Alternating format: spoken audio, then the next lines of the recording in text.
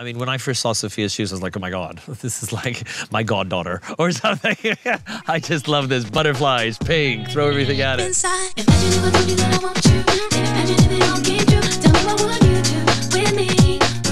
Dress code was slightly different, so you had to kind of come smart casual.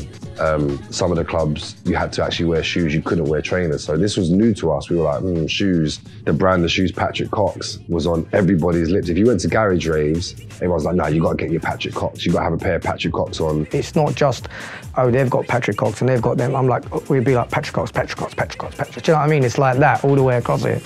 Well, I would say back in the day, it was definitely more of a man's shoe. And definitely kind of from that kind of Caribbean background. You know, we wore shoes that were hardy, that lasted long. If you had a pair of Patrick Cox, you know, you're about that life. Your Patrick Cox, they set off your outfit. Whatever you're wearing, you got your Cox on the bottom. That's you, you know, so your thing's swagged up. You're nice now. You're that, man will see you with your Patrick Cox wannabes and they'll say, raw. I think my favourite were the pythons. And I used to sit there and just like stroke them like a baddie in a James Bond film. You know, I remember my little brother wanting to come out one night. His friends came round to the house and they didn't have on the right footwear. I'm like, we use like going, you can't get in anywhere like that. And one of them having to wear the shoes, and at the end of the night, I literally had to like throw them on the sofa and take them off because he didn't want to give them back. When you've got comfort and style, then you end up with sort of 6 pairs or something like that.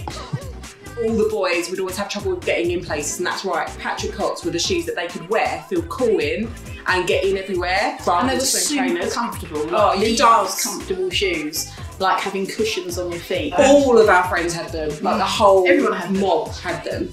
Everyone had them. And you had to have them almost, like, you had to have a pair. You had to save up and have a pair.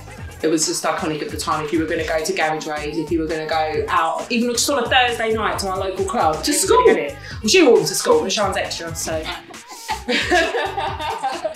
I was doing telesales, selling double glazing on the phone to nobody that wanted double glazing.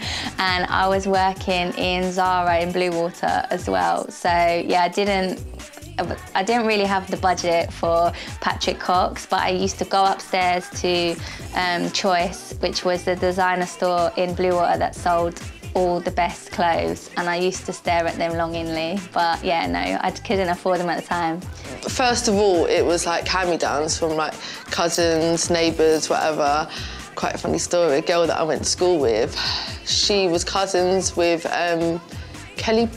I remember she come round with a load of clothes and there was a pair of Patrick Cox loafers and I was just like, oh my God. So that was my first ever pair.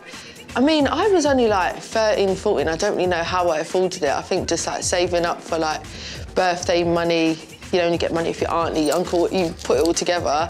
Getting a pair of Patrick Cox loafers from Choice in Bluewater. Getting on the bus in the 96, it's like an hour journey. I just remember like holding that money in my jacket, you know, just the excitement. I've been following him on Instagram for years and kind of like waiting for something. I think I've messaged him a few times and I don't know why, just like trying to get his attention.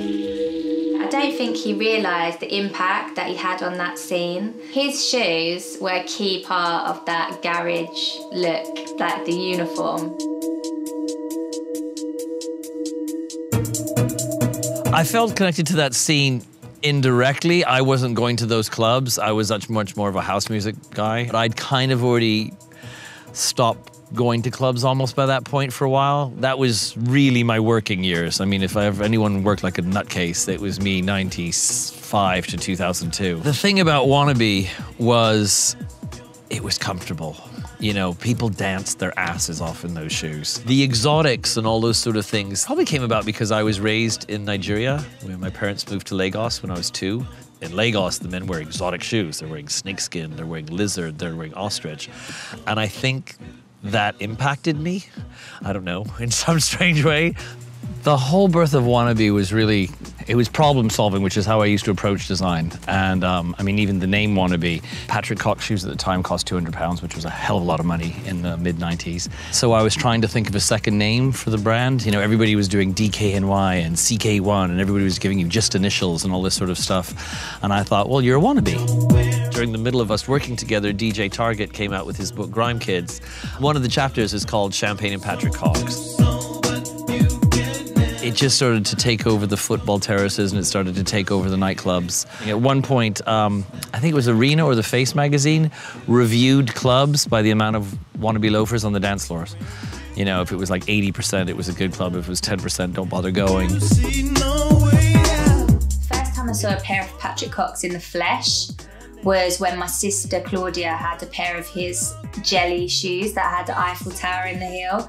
And I remember thinking that they were the coolest shoe I'd ever seen. I mean, when I first saw Sophia's shoes, I was like, oh my God, this is like my goddaughter or something. I just love this. Butterflies, pink, throw everything at it. I was just blown away by her stuff. Patrick read in an interview that I did that they were my most favourite pair of shoes of all time, and he actually sent me a pair. So yeah, now I have my own pair. So yeah, thank you, Patrick. Her shoes stand out on the shelf. You know, you walk around, you know, the shoe hall at Harrods or Selfridges or something. Ding! When you get to her shoes, and I love that. I can't remember if Patrick slid into my DMs or if I slid into his, but we became aware that there was a real mutual appreciation there. My favorite reaction as a shoe designer was someone walked in the showroom and he smiled. And hers are the epitome of that. You're almost in on the joke, but there's something very serious about it at the same time. You know, there are elements of kitsch, which I love kitsch. It's not a bad word at all. I love that moment of walking the line between good taste and bad taste. When you're wearing something new, it should almost look wrong to the eye for a minute because it's new. And then your eye very quickly adapts to it. If something just looks great from the get-go, that gets boring very quickly. But if something is a bit brighter than what you expected or more patterned, or, you know, so if you're throwing 3 or 4 things together at the same time on one shoe, I just find that exciting. I really wanted to expand my collection into loafers. Once I'd met Patrick, I just kept thinking like this would be so cool if I did a loafer collaboration with him and really learn from the master. Because normally in collaboration, everyone's arguing, trying to put themselves in more because everybody's got such big egos, but we were the exact opposite. I was encouraging it to be more her and she was encouraging it to be more me. And then it was just finding us a synergy of how to put the joy and happiness of what Sophie does with my stuff. It took a while to get to the perfect blend. She gets it, she lived it. She talks to me about being in Napa and having my shoes. She was the consumer, and now she's grown up and got her own brand when she was a teenager. And it just all makes sense. You know, I think people are smart and they smell a fake story at a second. This is just real. It's just 2 people who love dancing, who love nightclubbing, and who love shoes that met each other and did something fun together. I mean, flowers like took over the world, so yeah, I just had to put some flowers on my Patrick Cox shoes. It was just meant to be, really.